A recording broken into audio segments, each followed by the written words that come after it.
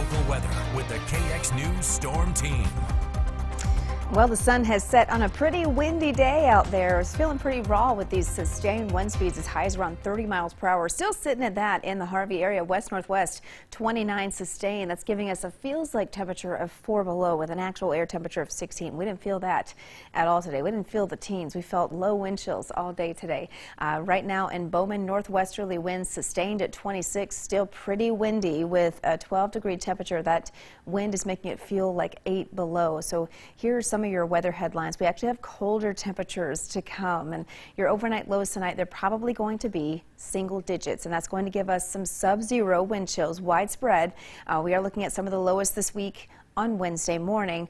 A brief warm-up on Thursday, only to cool again once we get into Friday, and that's when we start introducing more snow chances, more widespread snow chances. Now, we did see a few light snow showers here along the northeast around the Minot area, up towards Belcourt, Dunseith, into Lake Metagoshi. That's all still a part of this low that's slowly pushing to the east, and we will see that continue to exit, and the winds will relax with that as well. So the model is still trying to pick up on a few scattered or isolated flurries for tonight. High pressure moves in through the day tomorrow, and that's why we'll see a nice and sunny day, although this is a cold high pressure, so as it moves in, the temperatures are going to be basically reinforced to stay cold.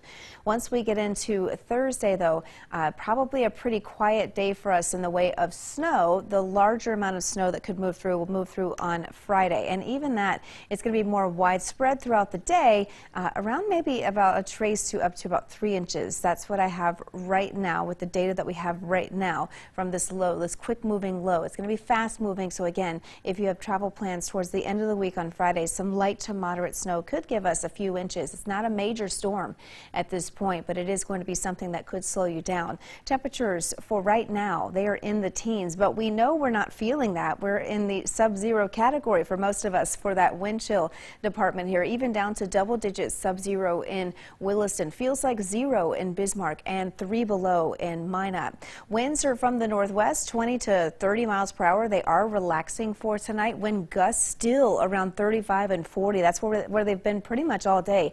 Just below that wind advisory criteria, but just enough to give you that raw feel outdoors. The winds are going to be relaxing later tonight. You can notice here they're going to stay pretty steady through the overnight, but you'll notice that the second half of your night into tomorrow morning, we'll see those numbers fall. But a wind around 10 to 15 miles per hour is going to give you, with lows down to low single digits, it's going to give you wind chills down to around 10 to 15 below. Here are your wind chills as we head into tomorrow morning. Down to 10 to 15 below, possibly colder than that in the northeast. So it is going to be a cold start to your Wednesday, and through the day on Wednesday, winds are out of the northwest at around 10 to 15 or so. Your temperatures will be in the teens. Dickinson, your forecast for the next 3 days.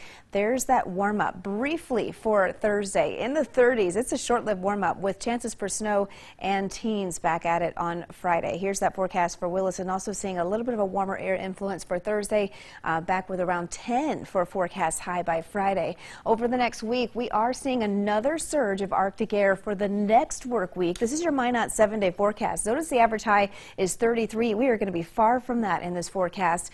Bismarck, you also have temperatures really tumbling next week to the single digits for daytime highs, which means some pretty dangerous overnight lows. Yeah, we've had a pretty below average November, so maybe we'll have a above average December. We'll see. We're not starting it out that way, but we'll see. we can hold out hope. Thanks so much, Amber. Coming up next, Century felt the sting of second place a year ago.